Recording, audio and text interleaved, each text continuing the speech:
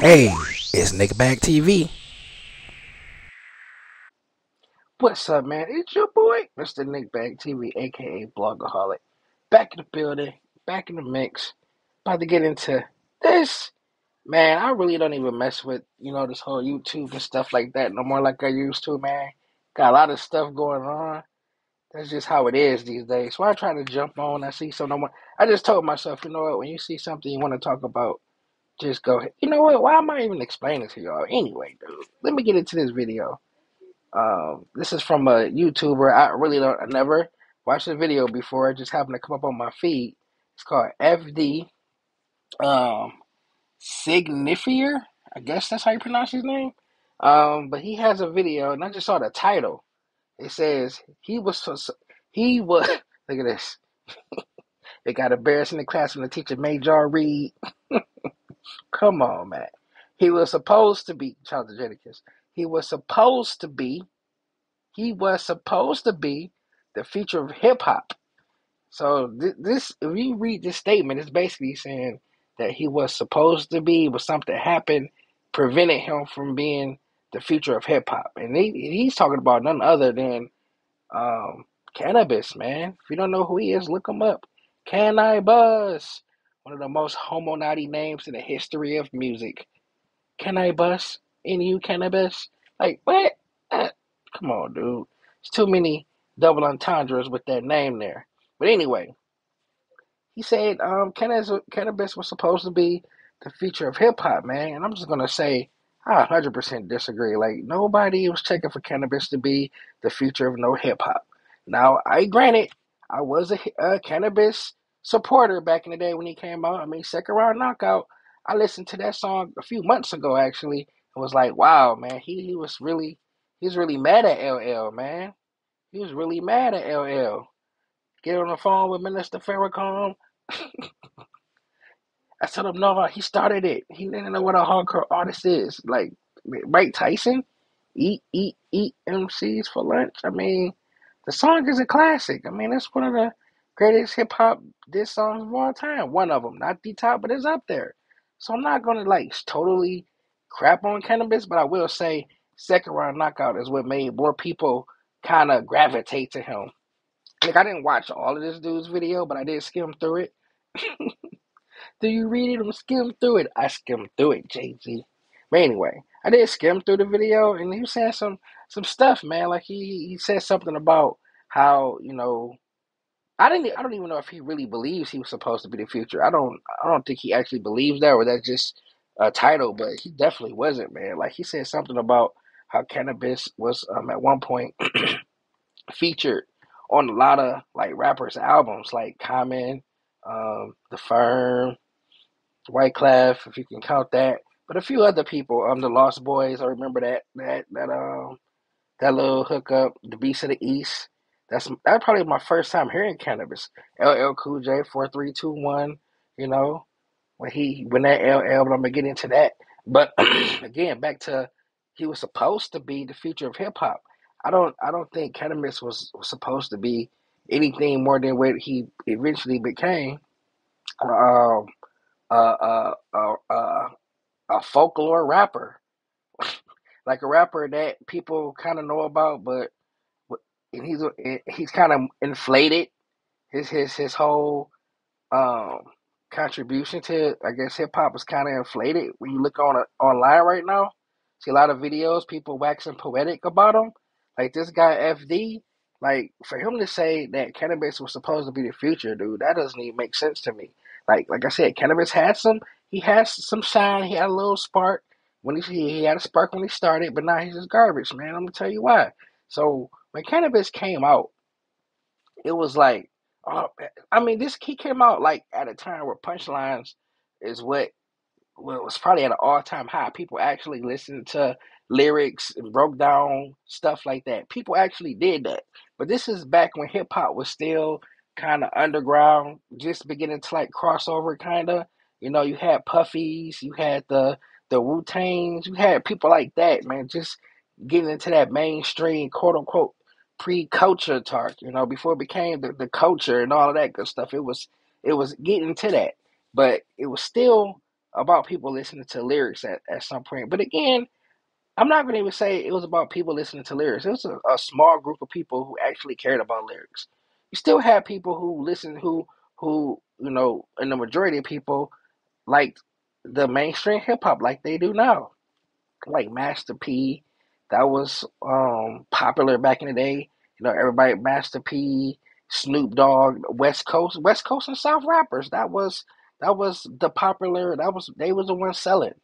It was like cannabis was an afterthought. Like people, and when I was coming up, who said they listened to cannabis or run cannabis up, they got laughed at, man. Like he was never gonna be the future of anything. Like no, like dude, nobody really bumped cannabis. Like nobody listened to him. Nobody paid attention to him.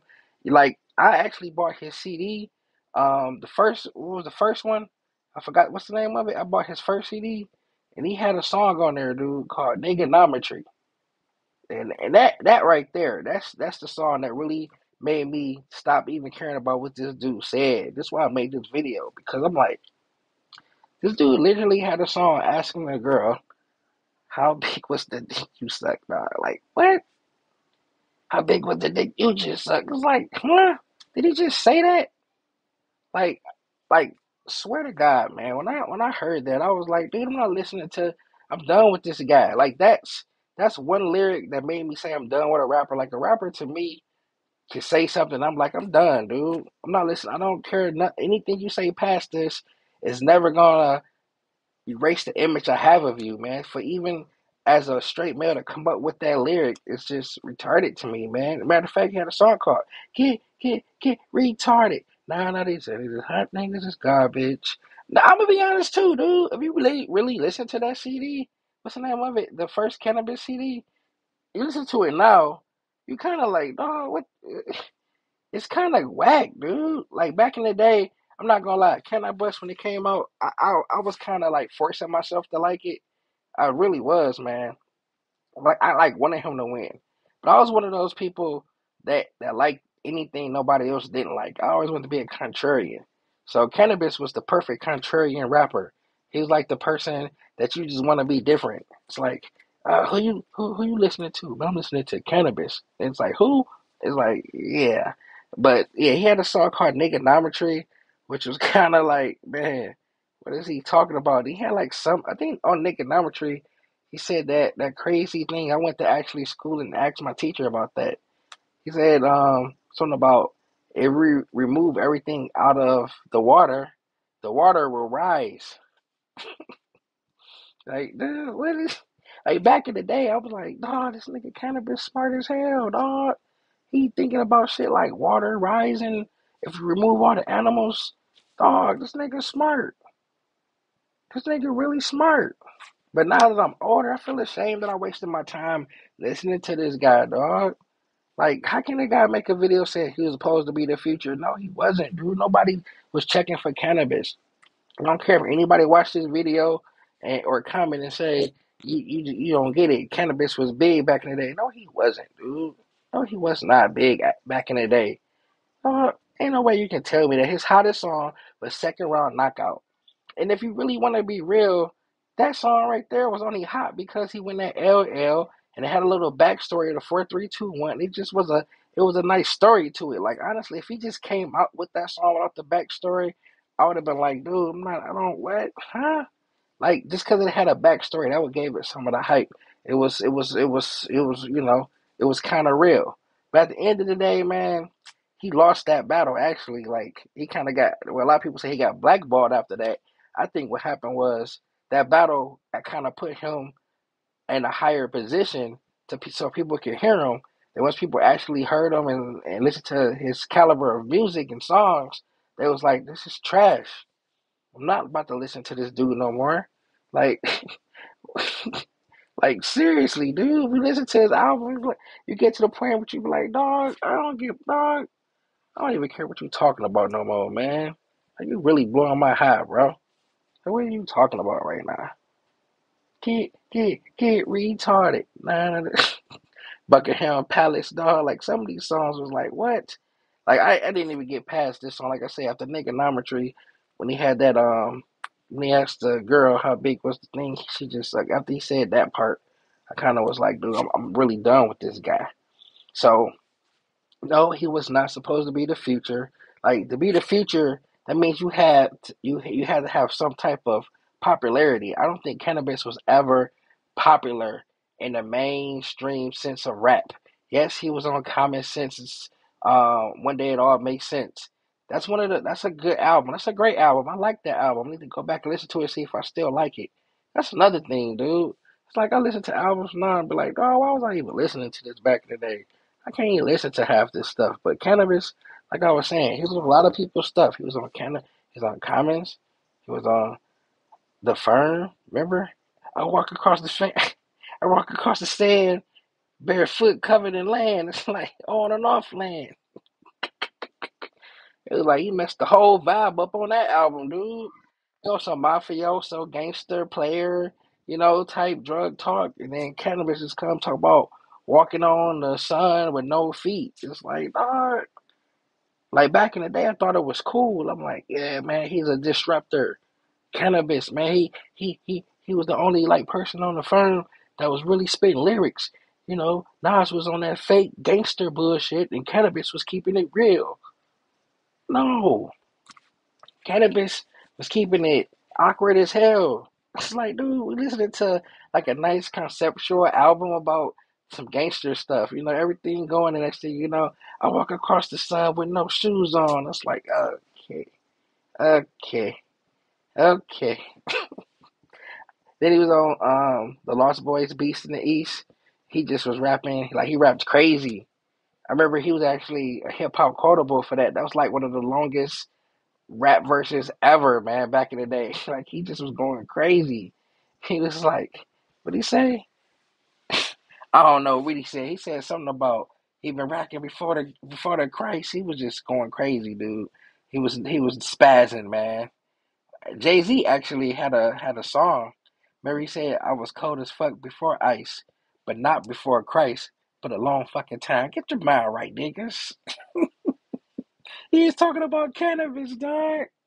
I just thought about that. Cannabis was on some stuff like that, man. He was saying some crazy stuff like, I'm nicer than Christ. I'm nicer than Christ. Something was like, dude, what the hell are you talking about, dog? Like Jay Z had to come up. Was like, I've been cold before ice, not before Christ, but a long fucking time. Get your mind right, niggas. Like, dude, he was just saying some stuff, man. He said, MC so ill, I got AIDS, scared to catch me. Like back in the day, I was like, oh my God, he got AIDS, scared to catch him. Like then I'm getting older and thinking like, oh yeah, that because he's a virgin, because he looks really weird, and women probably get freaked out by his alien looks. That's why AIDS was scared to catch him because they never would because he didn't engage in activities that can cause AIDS. Like, dog, I can't believe a dude wasted his time actually making a video. Wait, it was an hour video. I'm not hating on it, but it's just saying he was supposed to be the future of hip hop. No, dude. Nobody cared about cannabis, dog. Like, for real, man. Only people who liked cannabis was people like me who wanted to be different, dude. I swear, after, like, the first album, I was like, yeah, I'm off that high. I'm off that trip. Like, dude, man. And then I just always think like, man, how did he came in with White Clef too, dude? That was all. That should have been a dead giveaway. Like, dog, what is this, man? But anyway, man, shout out to FD Signifier. If I'm saying this name wrong, I'm not doing that on purpose. I just don't know how to pronounce it, dude. My bad. But he was supposed to be the future hip hop cannabis. That's a big no for me, man. But what y'all think, man?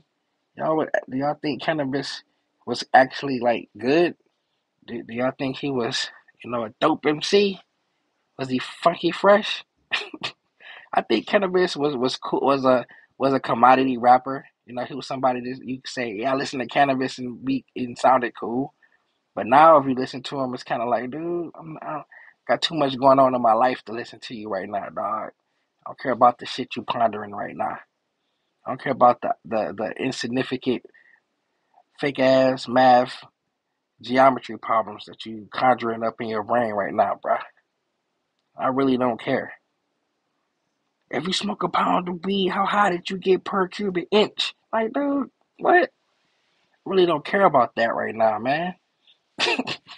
But shout out to Cannabis. Shout out to people who still, think he's a go or he's somebody, we should really look at as a pioneer hip hop. Shout out to you, me. I think he was just another nigga, man. Came in, got a little shine, should have saved his money and chilled, man. Like, hold on. What is he saying something about Jay Z? He was like, yeah, Jay Z told me, are you ready for this? Do you want this? It's like, dog, stop capping, bruh. As the young kids say, no, but Jay Z ain't stopped to tell you that, man. I don't believe nothing this nigga say. Really don't, man. Like he lied about the whole LL thing. He made that up. Yeah, Jay Z told me. He warned me. For real. I should have listened to Jay Z as you're still interviewing for a rap magazine. You saying you should have listened to Jay Z, but you still engaging in the stuff you should have listened to him by not engaging in. Like I don't get it, dog. It's like a dope dealer. Like, man, my mama told me to stop selling dope. I should have listened. All right, man. How much is a half a key going for? It's like what? I guess that's just a complex man. I guess I'm missing a point, Nick Bag. He's a complex man. He was an interlogical genius. It was some word that dude kept using, the FD Federline dude. Some word he kept using. He's a genius microbe. I was like, what the hell? Dog, what genius microbe? Fuck you. he's a he's a professor. He's a genius lyrical giant. Professor X clan. Like, dog. That was a nigga with a thesaurus, bro. Hey, stop it. Anyway, man, I'm not about to ramble this long about cannabis, man. Just saw this video and was like, dog, what's going on? It's your boy.